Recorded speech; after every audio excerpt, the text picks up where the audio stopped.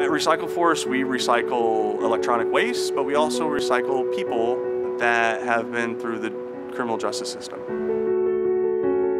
Our main mission is not recycling at all. Our main mission is to help people that are coming out of jail and prison with training, education, mental health, drug addiction, housing, and then help them get a job. And we do that by recycling. I got out of prison 5 years ago. I got this job 4.5 months ago. It got me off the streets, and I'm an ex-felon, 4-time. It helped me get a crib, and I don't have to sleep next to a dumpster anymore. I love it. RecycleForce gave me a choice, and I picked RecycleForce instead of the streets, and I believe it saved my life. That's why I'm here today. No place else would hire me. I have drug felonies. I have a 4-year-old son, 18-year-old daughter that I support. This place brought me in with open arms. I love it here. It's like my second home.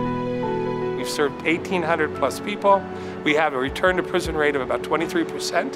When you look out at the overall numbers, are anywhere from 50 to 75%. So we're having a significant reduction. I would say about half of the people in our program today have ankle bracelets. Indianapolis, which is Marion County, we have the highest number of ankle bracelets of anywhere in the country. The hardest problem in recycling is mixed plastics. Most people don't realize that plastic that is mixed is almost impossible to recycle. And it's expensive, time-consuming, and sometimes it doesn't even work when you try to sort them. Throwing plastic in the landfill just didn't appeal to RecycleForce at all. You're spending money to fill a hole in the ground with things that should never be buried, like plastic, which is a very high-value energy product. I was looking for a company to help me with the plastic recycling problems that I was seeing in our market. Historically, a lot of it goes overseas, and that market was very hit and miss.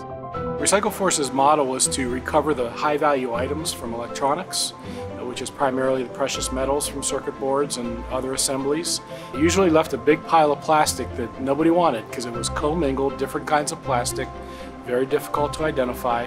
And that's actually the type of stream that we are looking for. Brightmark wants all the plastic that's mixed together that nobody wants, and they're going to turn it back into the natural resource of what it was, which was oil. And that's how recycling should be, because once it's its natural resource again, you can do anything you want with it. Luckily, Brightmark Energy has broken ground earlier this year. They're building a facility here in Indiana.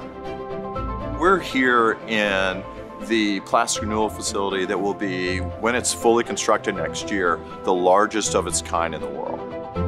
After the facility is completed, we're going to take 100,000 tons of plastics a year and convert it into 18 million gallons of diesel and naphtha and usable wax products as well. When I met Brightmark Energy, I was immediately sold.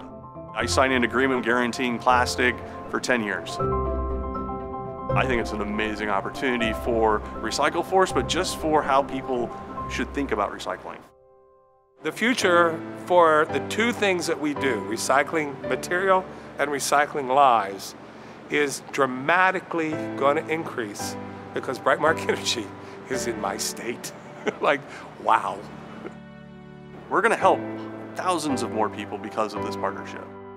Not only do we feel good about what we're doing in the plastics environment, working together with RecycleForce, we're really excited about helping transition those who are on the streets, who have just come out of the prisons, to sustainable lives.